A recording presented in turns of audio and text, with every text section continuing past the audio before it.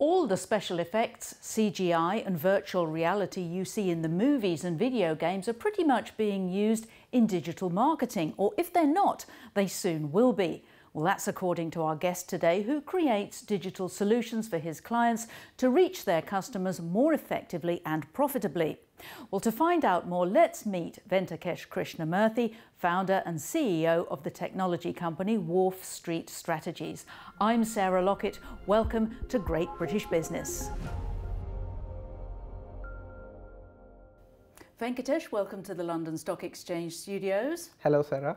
So what do you do for your clients? You create apps, websites, you advise on digital marketing. What do you do? So I deal with two kind of clients. The first client, I would call it a small or a medium-sized client who actually does a transaction with me wherein they want a small service or just maybe one or two services. It's just a one-off wherein I create a website or a platform or an app or a basic marketing service for like 1 month or 2 months. Now, the other kind of client I deal with is a premium client. Now, this is why I started Wharf Street Strategies, and for the premium client, I do the research, I do his design, I handle his operations like server management, I build the tech, and I manage his marketing as well, and it could go on a long-term basis and it could be on a subscription basis.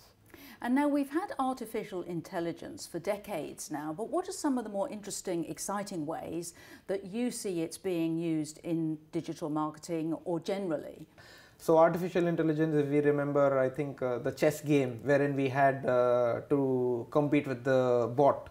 So similarly, I think a lot of games use artificial intelligence as such, wherein we have the computer fighting with us. Everything is done by the computer.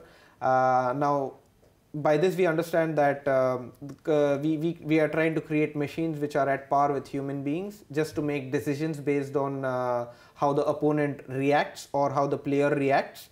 This is just in the gaming sense. Now, apart from that, I think artificial intelligence can be widely used because right now there is a lot of scope for us to actually just think and have the text on the screen printed.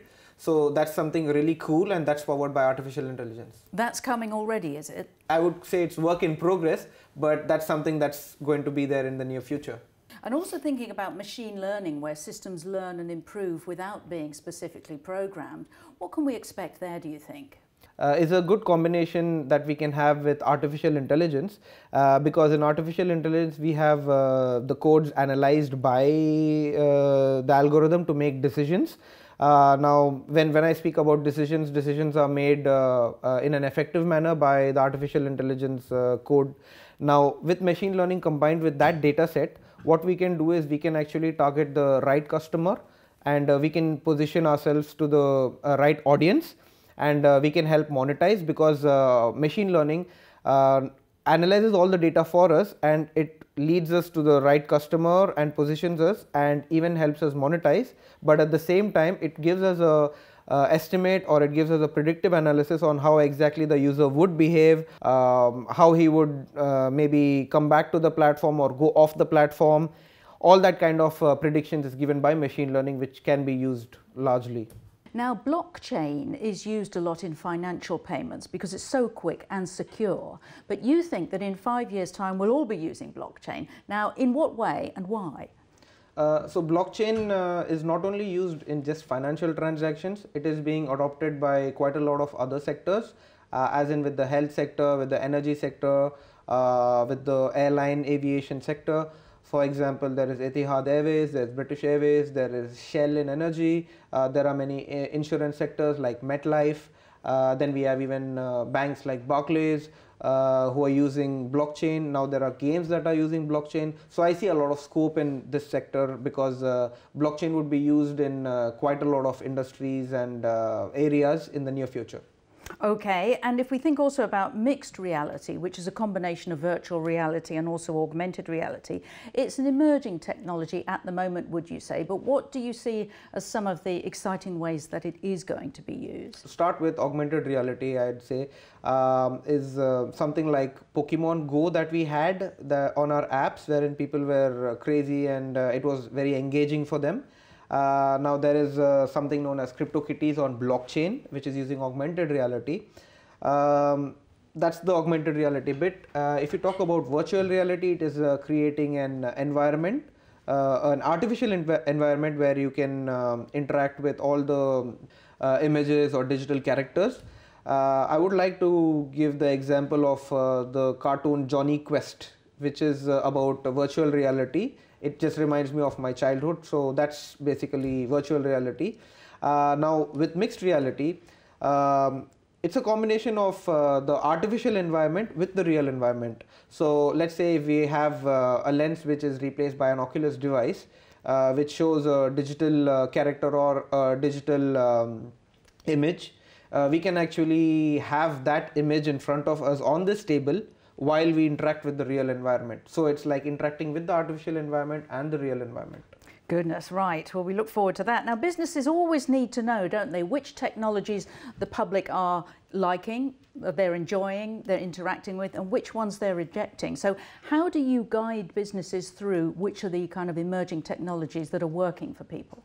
So this is very client specific, because every customer has a certain need and he wants something else. I believe it is we who need to guide them on the right technology and the appropriate technology. For example, if he wants something related to data, then I would suggest him to go with machine learning or maybe artificial intelligence, which could help analyze the data and give us the right triggers required. Now, if you talk about emerging marketing techniques, so we deal a lot with data in the current market.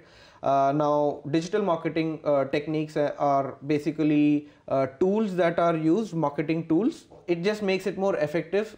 Customer can get what he wants and the business person can sell what he sells. So it's like a link between the two, and obviously it's powered by technology, but it's a marketing tool which actually helps him monetize it.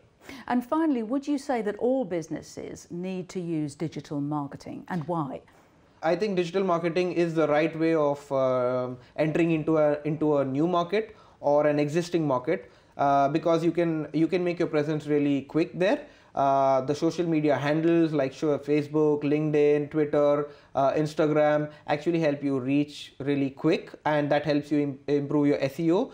Further to that, you can work on AdWords. You can have like the right keywords, you can have the right hashtags to target the right audience, because this helps in again search engine optimization, and would push your search to the top when anyone searches for digital marketing or they search for a particular service that they need.